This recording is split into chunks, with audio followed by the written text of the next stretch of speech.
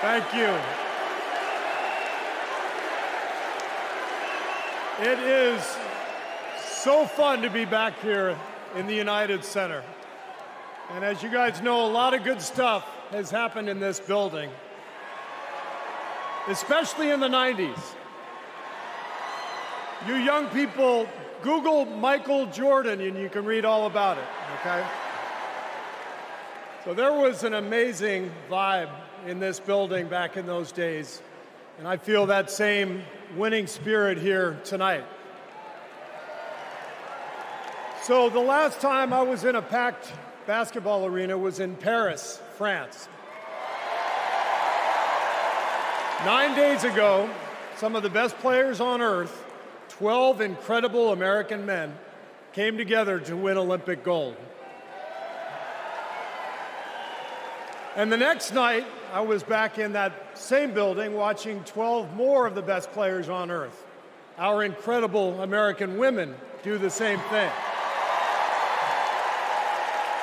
And I cannot think of a better metaphor for what this country is all about than the way Team USA came together at the Olympics.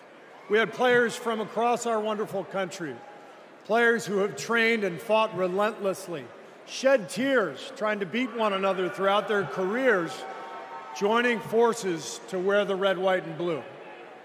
And when we won, the American flag raised to the rafters, the national anthem playing, gold medals draped around the necks of our players, whose hands were held over their hearts.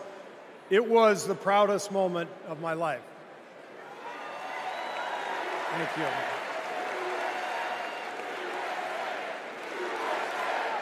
Thank you. Now, I could never have imagined that a few days later I would receive an invitation to step into a different kind of arena. And so here I am. I know very well that speaking out about politics these days comes with risks. I can see the shut up and whistle tweets being fired off as we speak. But I also knew as soon as I was asked that it was too important as an American citizen not to speak up in an election of this magnitude. The reason I said yes to speaking here tonight is that as a coach and former player, as a husband, a son, a father, even a grandfather, and as an American, I believe in a certain kind of leadership. I believe that leaders must display dignity.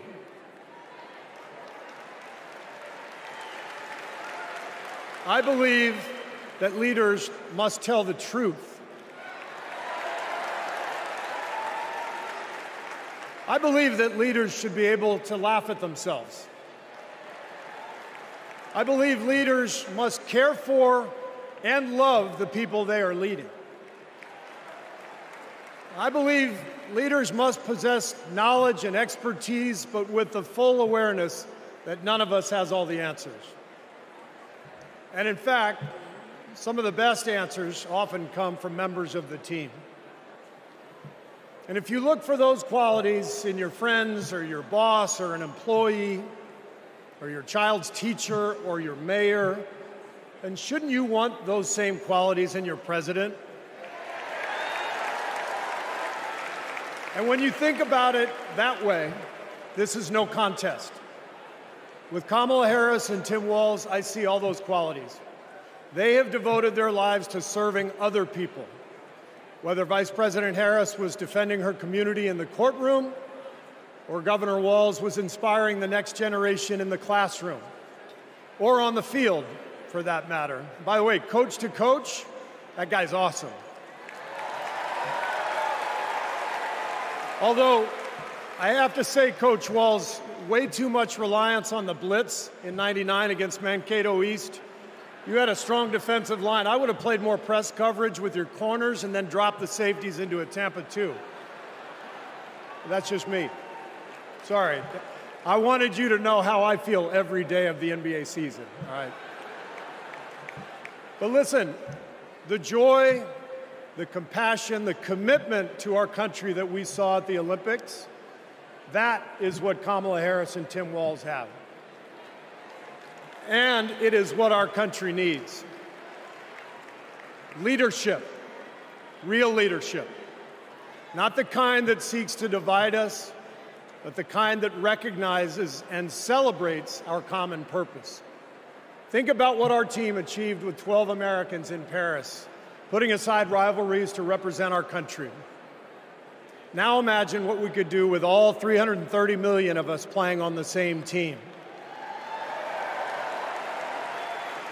Not as Democrats, not as Republicans, not as libertarians, but as Americans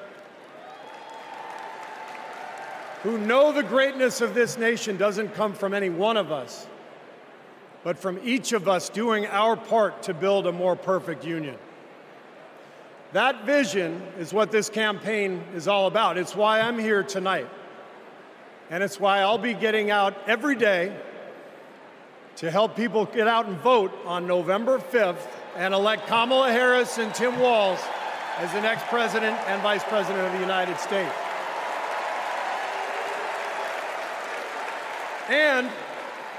And after the results are tallied that night, we can, in the words of the great Steph Curry, we can tell Donald Trump, night, night.